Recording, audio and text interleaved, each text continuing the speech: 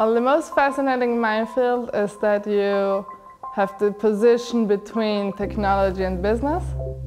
So you have to translate from a technology language into a business language. The first thing I learned is that I can speak to my professors with their first name. I don't have to use their second name. If you're more easy to approach a professor, it's also more easy to deepen your knowledge in the specific field.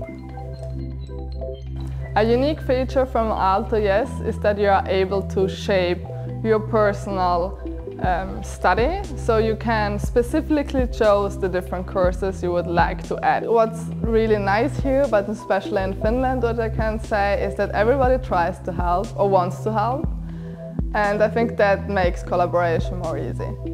You can focus more on leadership, you can focus more on strategy, or you can focus more on operations, but in the end you're going to have knowledge about all three, and these are three powerful tools for business.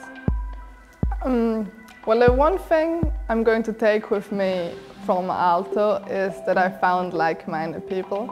I found people who trust in their gut. I found people who want to change whatever they're looking for.